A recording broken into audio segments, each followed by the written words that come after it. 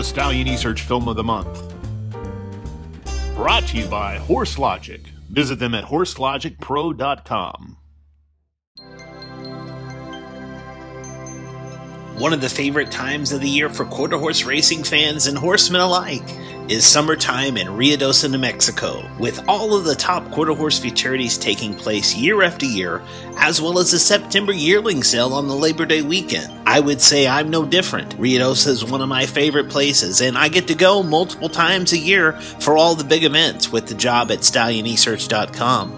Now, while in Ruidoso, I get a chance to see one of my good friends and one of the best people you'll ever meet, retired thoroughbred trainer Hal Wiggins. And those who don't know Hal Wiggins, well, he trained an absolute monster on the thoroughbred side to stardom by the name of Rachel Alexandra. She is considered one of the top thoroughbred fillies ever to look through a racing bridle, winning 8 straight stakes, including 1 amazing Kentucky Oaks in an absolute scintillating performance. A performance that most likely would have won her the Kentucky Derby that year in 2009. After that performance, she was sold for a substantial amount of money before going on to win the 2009 running of the Preakness Stakes, and then retiring at $3.5 million earned on the racetrack. Now, Hal and his wife Renee spend the summers in Ruidoso, and after the summer, Hal still frequents the yearling thoroughbred sales at Keeneland in Lexington, Kentucky, as well as the Saratoga yearling sale in upstate New York, to assist his son, who is a thoroughbred trainer, with picking out yearlings. Now, I had an idea that I asked of Hal.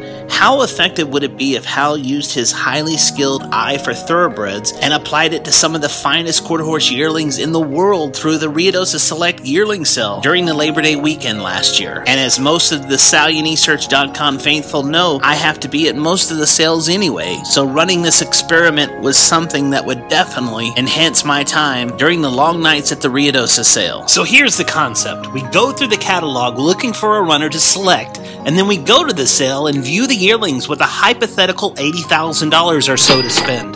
Kind of like a fantasy football concept, but for the quarter horses. And hopefully Hal helps me find a runner using the thoroughbred eye for the quarter horse buy. When you get to know Hal, you will realize that Hal is quite the horseman, and he shows a true love of the sport of horse racing and for being in Ruidoso for the summer meet. My background in quarter horse racing was I worked at Ruidoso Downs in 1957 and 58 for the leading trainer. He had quarter horses and thoroughbreds, but he had mostly quarter horses. Brought directly to you at the barn, Horse Logic, equine supplement products scientifically formulated for the competitive horse and chosen by top professionals in the quarter horse racing world to help you achieve success. From sail-fitting yearlings to putting powerful muscle growth into a runner, Horse Logic gives horsemen the advantage of proven supplements for peak performance. The hottest name in supplements in the quarter horse racing world, Horse Logic Professional. And later on in my life, I started training thoroughbreds, trained thoroughbreds for a little over 30 years, and had the privilege of training a really, really nice horse towards the end of my years by the name of Rachel Alexandra. She won the Kentucky Oaks as a 3-year-old by a little over 20 lengths, and went on to be Horse of the Year that year. I retired from training thoroughbreds about 5 or 6 years ago. We spend all the summers in Ruidoso, and I live in Louisville, Kentucky. And I make the Keeneland and Saratoga sales a lot. My son trains, and we buy horses or we pick out horses for people he trains for. In the thoroughbred world, of course, we go through the catalog and we realize how important the bottom side, the dam side, is to the horses. And it's very, very important to me that I've noticed in the quarter horse side. It seems like a lot of these top quarter horse mares are top producers, and their daughters make good producers. And you see that some in the thoroughbred, but I don't think you see it as much as you do in the quarter horse world.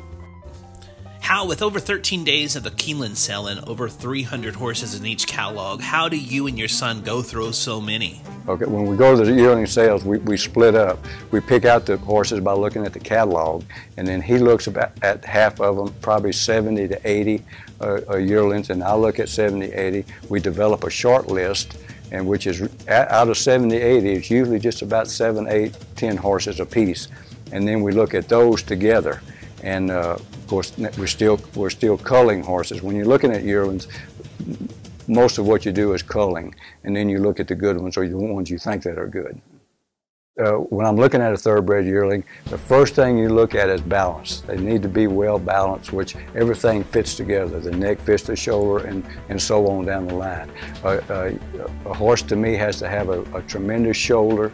It has to have power in the back end, a short cannon bone, hocks close to the ground, and that's all quarter horse type characteristics. But I just naturally look for that when I'm looking at a thoroughbred. It will be interesting to looking at these quarter horses through a thoroughbred trainer's eyes, and hopefully I could pick out some things that should make a top running quarter horse. So I got busy scouring through the catalog, looking for those I wanted to look at based on pedigree, and those I didn't want to spend too much time on.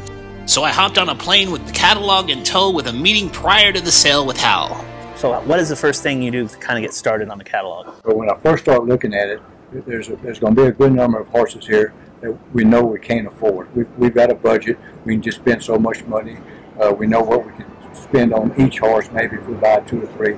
So, but there's going to be some horses that's going to be way out of our price range. And we just don't even go look at it because we're wasting our time, and we just have so much time to look at 100 or so horses. So you're calling the top end that are out of your price range, right. Okay? What is a realistic amount of horses that you want to kind of come in with on your, say, like your short list of asking them to pull out of the stall? Usually for one person, not more than 100 a day, because after you look at the 80, 90, or 100, you're going to have a short list. So that afternoon, you've got to go look at those again. We always like to look at them a second time, because I promise you, you'll find something that you didn't see the first time. In fact, I've always said to myself, well, why did I pick that horse? Now I don't like it after the second. So we always go back for a second look. Well, you know, hearing what you had to say about the catalog is very interesting, but really what I want to hear kind of your lecture, say to so what you're seeing when you're looking at a quarter horse as compared to when you're looking at a thoroughbred. Right. Well, it's going to be interesting to me because when I'm looking at thoroughbreds, I like to see a little quarter horse in them. Right. I like to see a powerful hind quarter, a very nice thick shoulder, and so I'm not sure what I want to look at with the quarter horse, but it's going to be interesting, and hopefully we can pick out a couple of good ones. We'll see what we can do. Yeah. Well, of course, we won't know until a year from now. Yeah, right. So that's right. We'll be safe for a year. Absolutely, absolutely. So we arrived early a few days before the gavel fell on the first head of yearlings. I felt really fortunate to be able to wander around with Hal for the first few days viewing yearlings. Now keep in mind there are only 432 yearlings in the September sale at Ruidoso. Imagine looking through 3,000 yearlings in the catalogs for Keeneland. I've had the luxury of going around with some of the top quarter horse trainers in the world at some of the sales, but getting to hear from the vantage point of a thoroughbred trainer was highly educational. And somebody with Hal's eye was certainly fascinating, and looking at so many yearlings can be overwhelming at times, especially for the first-timers. I can tell you I was extremely content trying to absorb all that I could from Hal Wiggins. Hal, we've looked at about 60 yearlings thus far. We've culled quite a few, getting a shorter list to go and look at for a second time. What is some of the similarities or differences that you're seeing once you've kind of looked at these yearlings for the first time on the quarter horse side? Okay, well, of course, I'm trying to look for the same thing in the thoroughbreds and the quarter horses. But, of course, naturally, the quarter horses are going to have a lot more power in the back end, a bigger hind quarter. They have a lot better shoulder type than the thoroughbreds do. But I like to see a good shoulder in a thoroughbred, but it won't be as pronounced as what I'm seeing in these quarter horses. And the same way with the hip. And but the conformation of the front legs, naturally, you're looking for the same thing.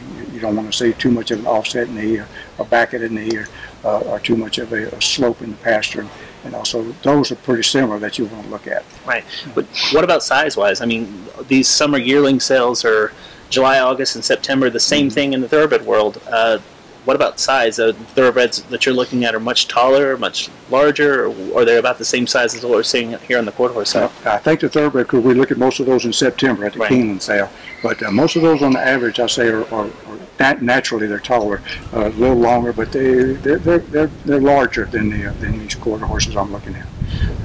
You know, you've been everywhere in the thoroughbred world. What do you think about the facility here at Ruidoso? It's a great facility. I've been to Keeneland, Saratoga, OBS in Florida, and Lowell and his staff do a tremendous job here a lot of people don't realize the organization and the work it takes just to set up this thing. And they do it, but you don't even realize it. And for this part of the country, this is a first-class facility. It really is. Well, we've gone through about 60. We still got some more to go. Right. We got some more work. Get to work and see what we had. They're not all starting to look like the same. Like most people have told me before. You see so many that they start looking the same. I'm not at that point yet, but I'm anxious to go see what else is in the catalog. You bet. So let's get to work. Day 2 of looking at yearlings. When we first began looking, Hal mentioned to me that he could spot a horse he eventually would cull as soon as the yearling walked out of the stall. And by this time, I can actually also say I was seeing exactly what he was talking about. The first steps out of the stall, I could tell if we were going to like the yearling or not. And of course, we were trying to spot those quality yearlings. Okay, well, she's a very well-balanced filly. Everything in the front looks really good. Beautiful head and neck on her. Got a tremendous walk when she walks. Good stride. Everything just fits on her just really, really nice. She's a very nice filly to look at. She really is. And it seems like she's got a good mind. She just stands there and lets you look at her. Really, kind of almost can't really falter. I mean, you really can't. Everything fits on her nice. Nice front legs. Just a nice filly. Really like it. We were starting to get down to our final picks, and we had looked over several of our top picks for the second time. Hal and I were fond of a filly by the Juliana Holtz consignment, hip number 89. The Elegant Empress, a Corona Cartel filly out of the stakes-producing first down dash mare by the name of the Creole Queen. Yeah, this is about as good-looking a filly or a coach you want to look at. She's got everything you want to see. Got a tremendous shoulder. Everything fits on her. Very, very well balanced. Got a really good walk to her. Everything just really, really fits on. Of course, she's a well-bred filly. And Mama's already a good producer. Produced a horse that was finalist in the All-American Rainbow Derby, Rainbow Futurity. So she's a very, very nice filly. Another filly that topped our list was from the Roger Daly consignment. A horse by the name of Paint Her Wild, hip number 131, a March filly by PYC Paint Your Wagon. The dam is the runner Wild 6, a winner of the Rainbow Futurity and a producer of a Futurity winner herself. The only concern at this point would both of these fillies fit underneath our price budget. Okay, go ahead. This is another filly that looks really, really racy.